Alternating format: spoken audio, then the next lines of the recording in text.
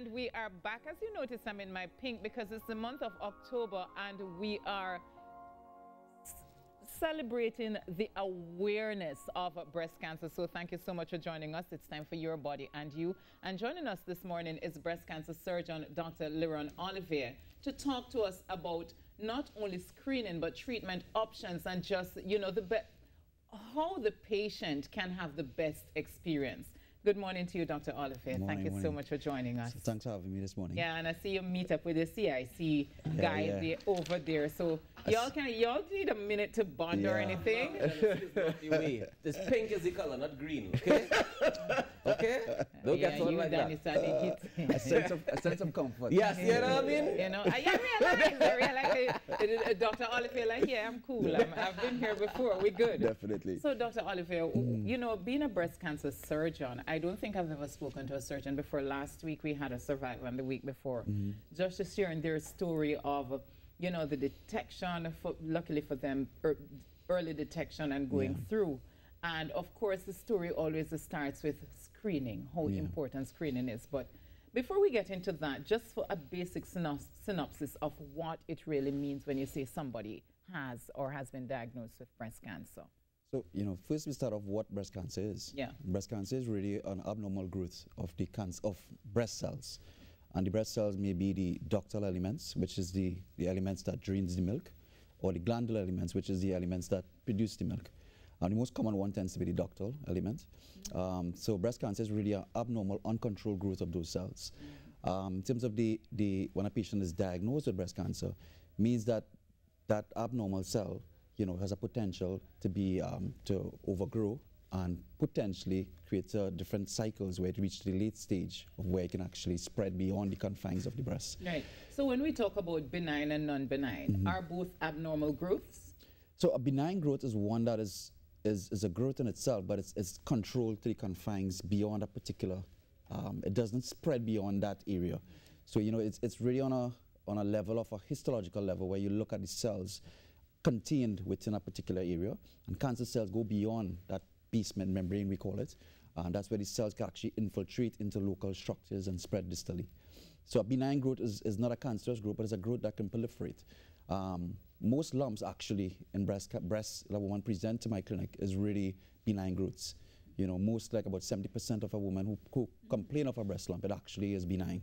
But it's important to, when you find that lump or feel that lump, to go and check in with your doctor. What I think is even more important than finding a lump is knowing your breast. I think as a woman, you need to examine yourself and be aware of your breast, be aware of changes. Because you may not find a lump per se, you know, you may find something that is different. So for example, a new nipple discharge, or irregular symmetry in the breast, or a thickening of the skin, or a bit of dimpling of the area of the breast is deviating to one side in comparison to how it was before. So I always advise, you know, at a particular time in the month, a woman should examine themselves. Generally, about the 7th day after your period, that's when the breast is less engorged or edematous from periods. And that's the best time to examine for abnormalities. But really, you should be aware of your breast. And again, you know, seeing that as just a lump as a presentation, that is one presentation. There's so much other presentations for breast cancers. And I'm happy that you raised that, because you're right. A lot of times all we talk about is the lump. You know, I found a lump. Last week we had Sarita Rampasad. This is her first year of, she doesn't like the word, you know, surviving breast cancer, because she says to her it's something you're always going through. You know, but is that for her, is that she just kind of felt a soreness or pull under her arm. And she said something in her head just kept telling her, you know, go and check it out, go and check it out. So let's talk a little bit more about those other signs or symptoms that we can look out for. You said the discharge, indentation of the nipple. So you can start off with a simple lump. It may be a bit of change in the symmetry or the shape of the breast. You may have some thickening or tethering of the skin. You may actually have some inversion of your nipple. Some women nipples are naturally inverted, but if there's a change, you know, that is something new.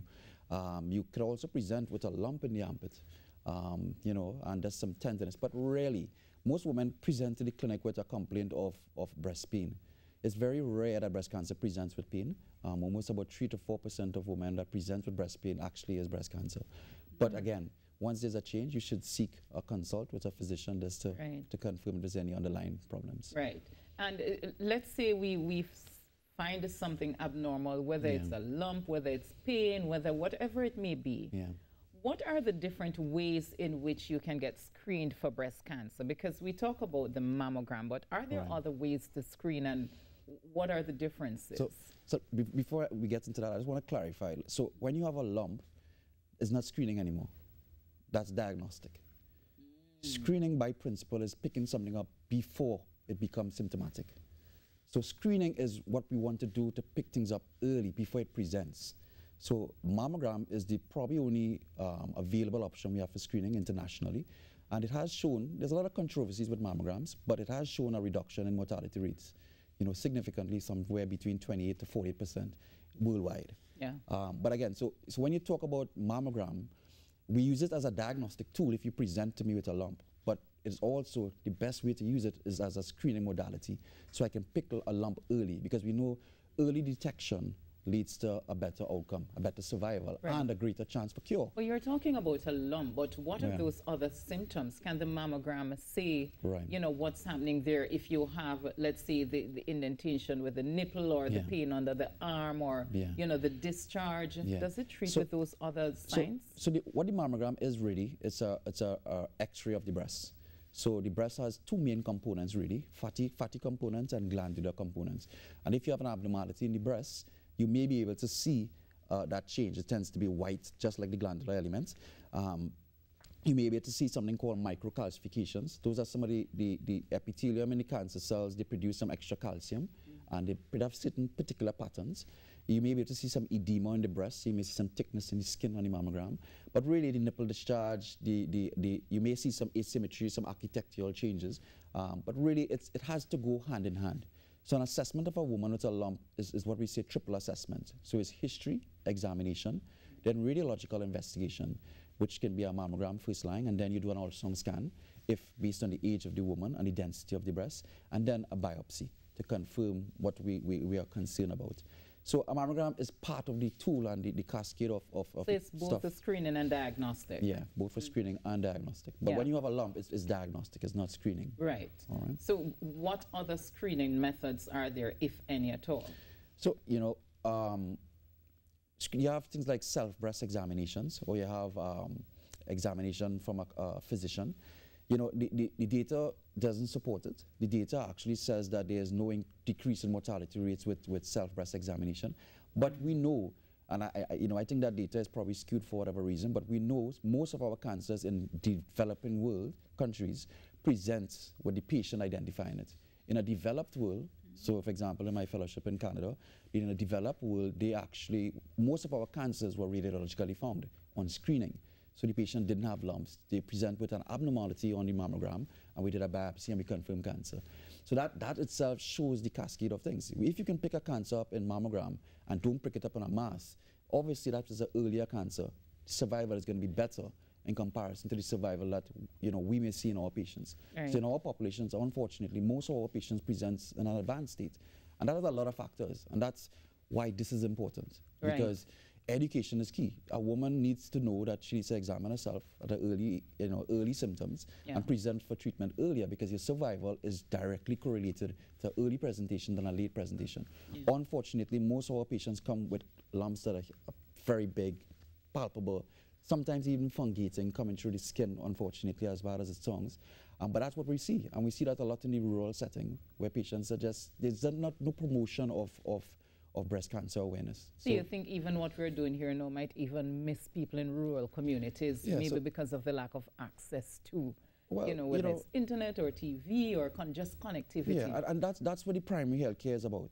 It is about reaching out to the population and actually teaching. So, the health centers do a good job in that. When you come to the chronic illness clinics, these are the doctors, they will supposed to educate the nurses, and they have programs that they will teach, especially now, like in the eastern region, the nurses, and they will do little promotions. We'll go and give little talks about breast cancer awareness. But it's all about awareness.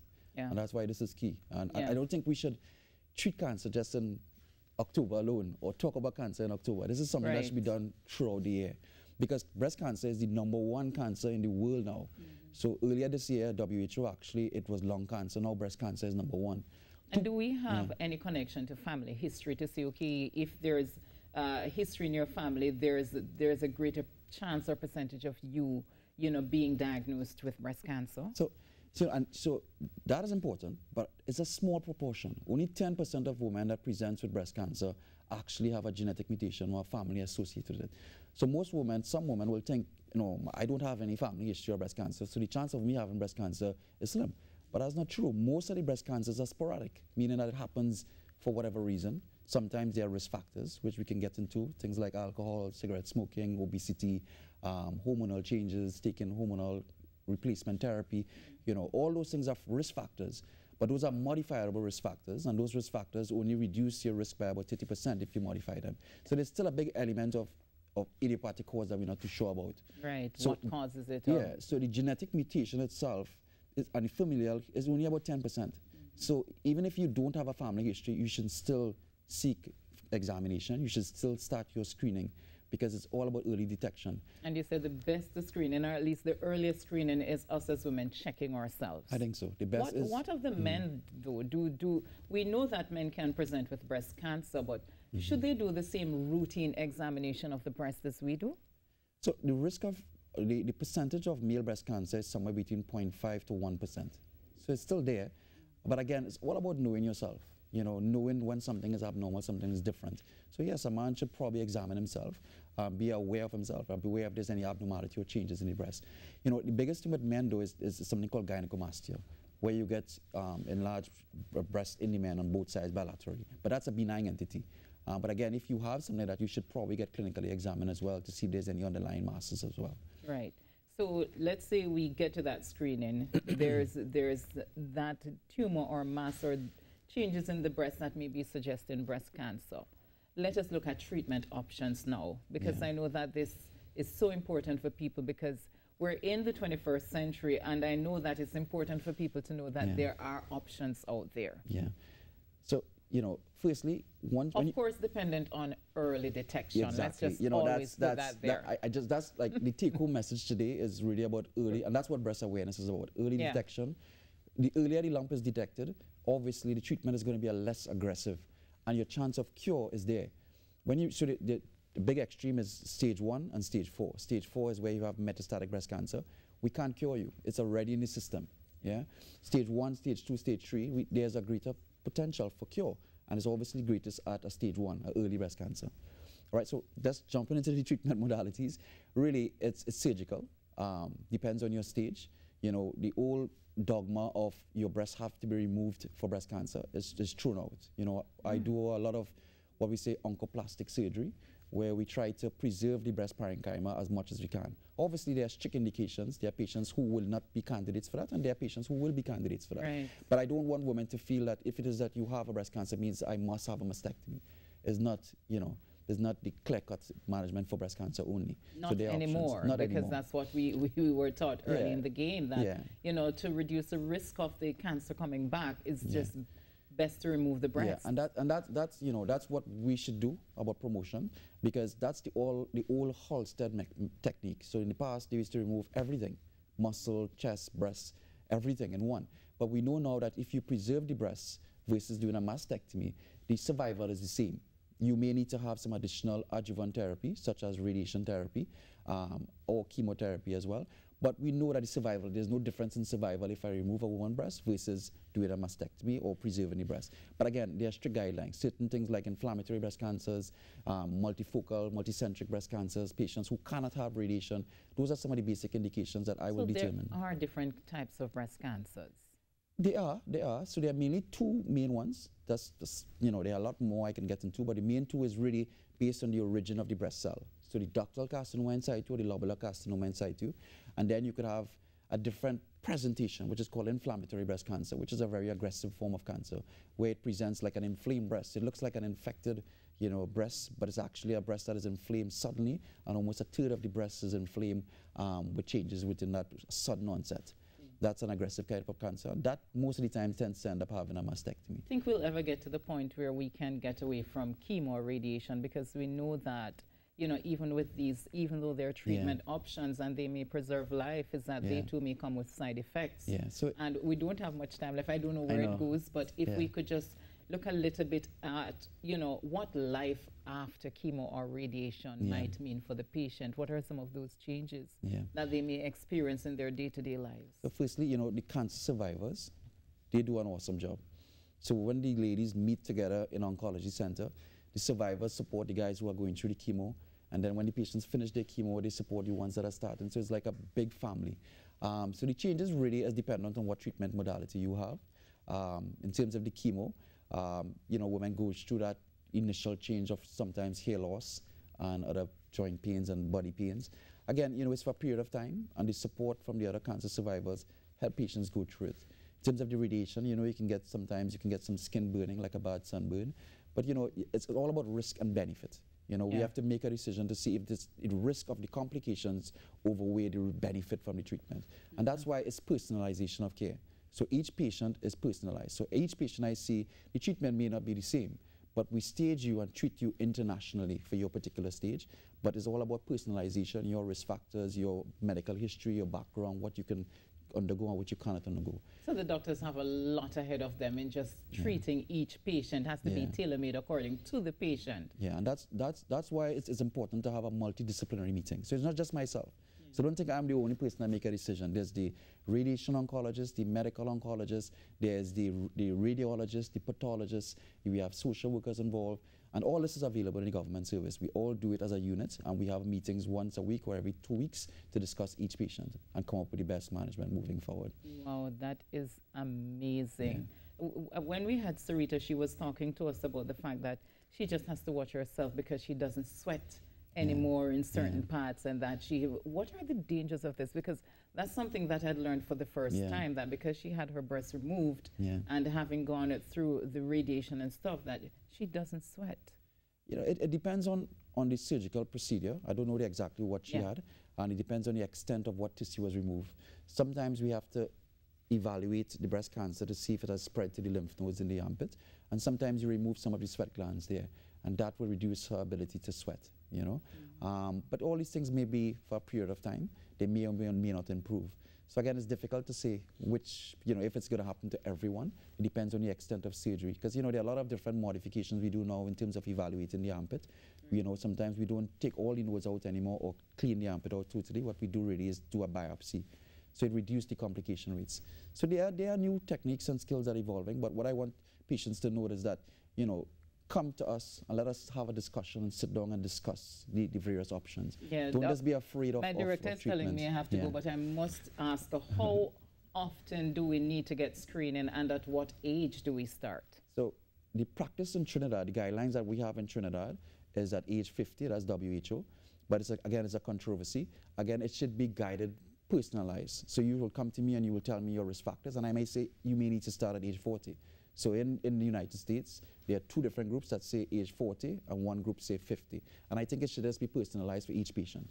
And that should be discussed with your physician or your breast surgeon as you need to see fit. And based on your situation may determine how often you get screening. Yeah. So it's all about knowing your family as well. So some people who have a genetic mutation, they even start screening at age 35. Yeah. Versus patients with more African descent tend to have a higher risk of breast cancer. In the United States, they start at age 40, 45. But again, what we practice in Trinidad is really due to our limitations of resources. We start at age 50, but again, each case should be personalized. Doc, I want to thank you so much for speaking with us this morning. I hope for all the women are listening, and even the men, that we start those exams, because as you said, regardless of what the data is saying, most of the patients, as you said, who presented to you in Canada, it's because they detected something first. So it's all about awareness, knowing yourself. All right, it's all about awareness and knowing yourself, so I'm going to see if I can go and practice to learn myself. All right, so it's time to go across the radio.